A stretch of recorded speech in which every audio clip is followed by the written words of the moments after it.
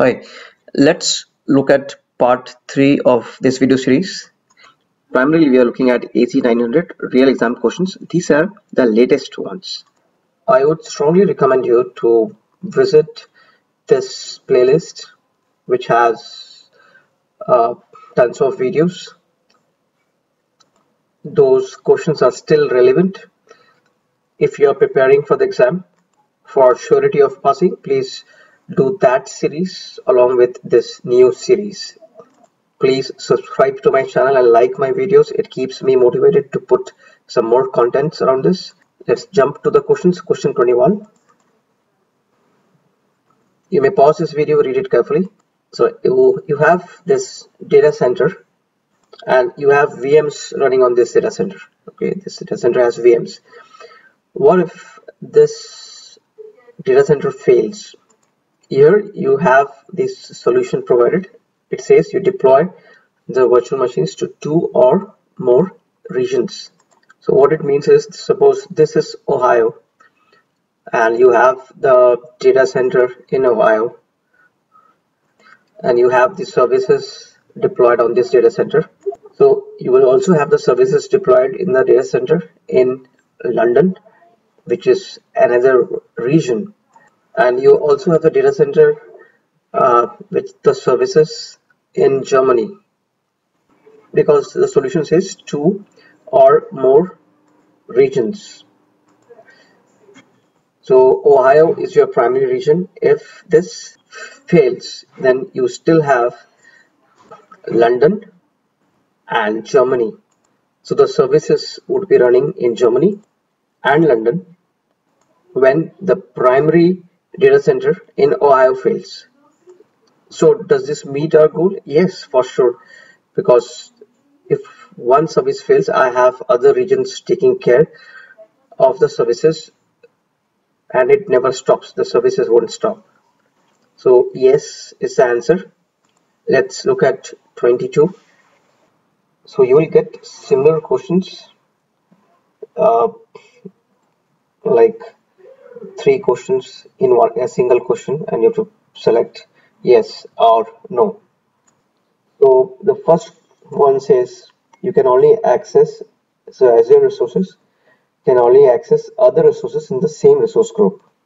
So for example, you have resource group 1 and you have VM and app service. What it says is only VM can talk to app service and vice versa.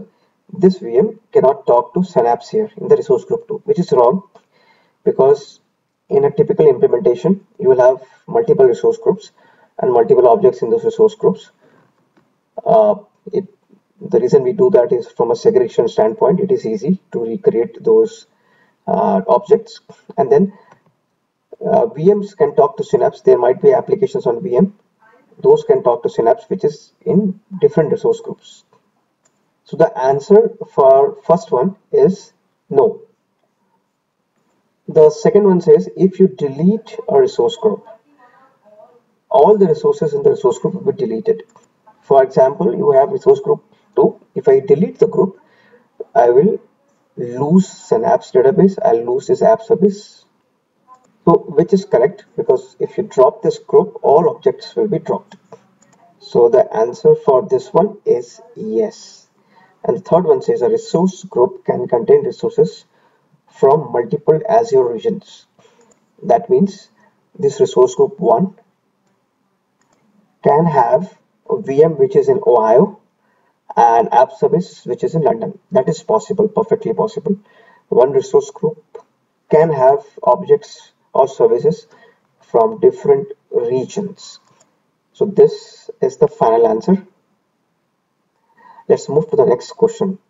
So question 23. You can pause this video here. So if you have read this question, the question primarily says you have 20 terabyte of data. Just for example, I have put a database, and this 20 TB of data will be visualized using Power BI. Okay. Now the question is saying this 20 terabyte, where should you keep this 20 terabyte? So options are, the first says data lake. Remember that you have to select two solutions. So first one says data lake, kind of looks okay. Second one says Cosmos DB, doesn't look okay because Cosmos DB is a NoSQL database. So Cosmos DB will not work here because against NoSQL you cannot fire Power BI reports like this 20 terabyte.